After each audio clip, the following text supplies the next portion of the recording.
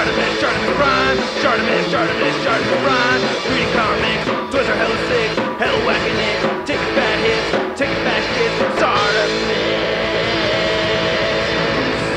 Subscribe. Hey, what's up you guys? ShartimusPrime here, doing another Diamond Select Toys action figure review on the Pacific Rim Uprising Gypsy Avenger action figure. If you're trying to pick up these Pacific Rim figures, you can do so at big. Get your big badass toys at BigBadToyStore.com. Click the link in the description below. And big thanks to Diamond Select Toys for making this review possible. If you want to see the latest from them, be sure to check out their YouTube channel, link in the description below. And we have Gypsy Avenger right here, not Gypsy Danger. Very cool. I'm excited to see what happens. We get a nice image of Gypsy Avenger. Now on the back right here, you can see an image of Gypsy Avenger. There's a read-up over here. If you want to read it, go ahead and pause it now. There's the other figures from this wave of 3. And then there's nothing on the side, nothing on the top, nothing at the bottom. So let's get to it and crack this thing open. And here's Gypsy Avenger out of the packaging. And I like this figure already. I really like this design choice too. It really does pay a good nod to Gypsy Danger. But you know, we have Gypsy Avenger now. There's a lot of accessories that come with this particular figure. There's another version, as explained from the New York Toy Fair interview with Zach Oat, that comes with less pieces, but this one does come with all the accessories. So let's get a closer look at those, and then we'll get a closer look at Gypsy Avenger. So here's all the accessories that come with this version of Gypsy Avenger. Remember, the Toys R Us version only comes with 2 accessories. This one comes with all of these extra arms that you see right here, and they connect at the bicep, which is very interesting and it's pretty cool. So you have these regular forearms right there. By mistake, I actually had gotten 2 fists for the right side, so there's supposed to be an open hand on the right side as well as a fist right there. On the left side, you can see I have the open hand and the fist. And then we get this saw thingy, which I'm not exactly sure what this is. In the trailer, it lights up orange, and what was it, Obsidian Bravo, or I can't remember all the names at the moment. I'll probably memorize them once I see the movie. That mech has the light up orange on the blades too, so it looks like a chainsaw that lights up orange. And then the same thing with this one on the right side, so we get 2 of those, and I really like the paint detail on these. I love that silver dry brushing. It makes me so happy. Very nice sculpted and painted details on here. And then we have the blast right there. I don't know exactly what this is called. That charges up that we see in the trailer. Looking really cool. I wish it had some kind of a light up effect to it, but I still really like the details. That silver over the gray looks really good. So I'm still very happy with it. And then we also have this guy for the left side. It's kind of like a similar thing that we'd seen in the original movie. Very cool. Very pleased with that. And then we also have the sword that we'd seen from Gypsy Danger, but it looks like Gypsy Avenger has the same sword for the left side right there.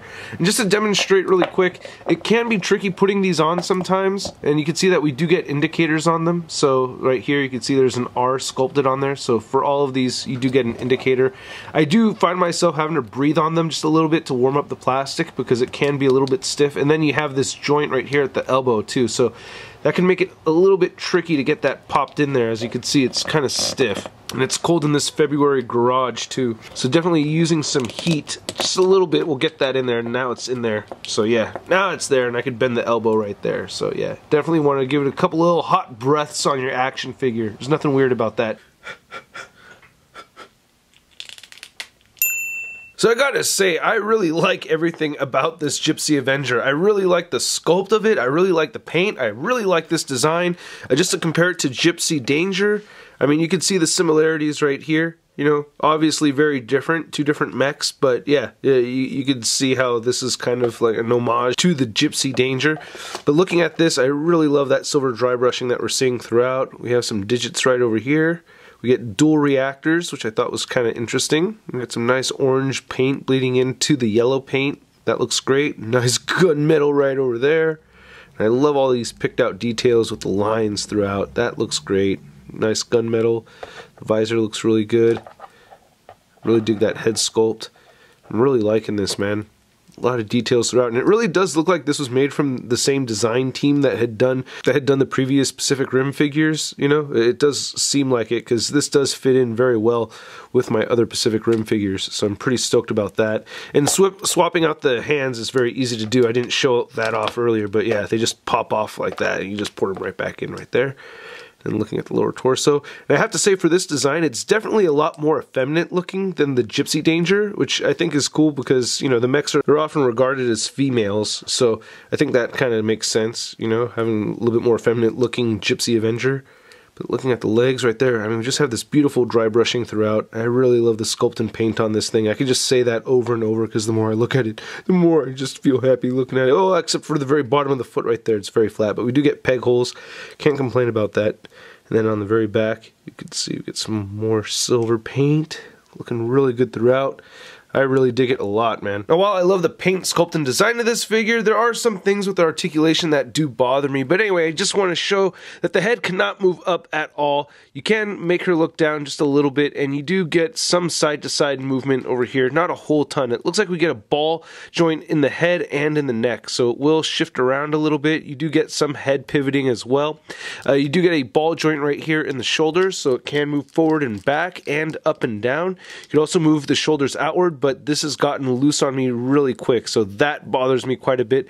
We also get ball jointed shoulder pads over here, which tend to pop off when you're removing the arms, so expect that. You get a bicep swivel in there, then we get a single jointed elbow for all of those different elbows, and then the wrists move side to side and they hinge up and down. We also get a diaphragm joint right there, and we get some diaphragm pivot. Moves forward barely at all, moves back a lot more so. Hip joints move outward that far, and she will kick forward that much, back quite a bit. You get an upper thigh or a hip rotation right there, and then you get double jointed knees. Then the ankles will rotate side to side. They move down a little bit, up some, and you do get ankle pivot. And I do need to mention that the legs have gotten fairly wobbly as well, so that's one problem with this piece, is the articulation does get a bit loosey-goosey. Then for your mech comparison, here's Gypsy Avenger next to the NECA Toys Gypsy Danger, and this looks way taller than the Gypsy Danger. They don't look like they're in scale, but if you see the other mechs coming out from Pacific Rim Uprising, those do look a little bit more in scale with this Gypsy Danger. So yeah, stay tuned for those reviews coming up later on. And then comparing Gypsy Avenger next to your average 6-inch scale figure, here she is next to the Marvel Legends Big Time Letdown Spider-Man. I'm sick. I don't want to fight. I'm just gonna stay right here and just I want to thank you guys for watching my reviews from all the way from the beginning to the animation at the very end. I actually am pretty sick right now. Anyway, I hope you guys liked the video. Hit the like button if you liked it. Leave a comment down below. Also, hit that subscribe button if you haven't already, as well as hitting the notification bell. I gotta say, I really like this figure a lot, man. I do have my problems with the loose joints. That's my biggest gripe with this piece. And plugging in those arm pieces can be a little bit more troublesome than I want to be, but not bad enough for me to not like this figure. So this thing totally deserves a stud rating of It's not too bad. I'm curious to know what you think. Go ahead and leave a comment down below. Stay tuned for reviews on the other two mechs that are out from Diamond Select Toys. I will be reviewing them later on. Also, if you want to see a photo gallery of images, it'll be over at toynewseye.com and ShartimusPrime.net. And don't forget to follow me on the Facebook, Twitter, and Instagram. Links to everything in the description below. I'll catch you guys later. Peace. I'm gonna play with my toys today. Well, I don't care what my people say. I'm gonna play with my toys today. Can't have one, I gotta get them all. Time to make a trip to the local mall. Oh yeah! That's crispy.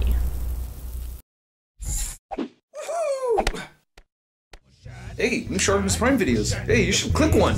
Yeah, click on one of them. Or subscribe if you haven't. Your face is set, shot, your face is set, shot,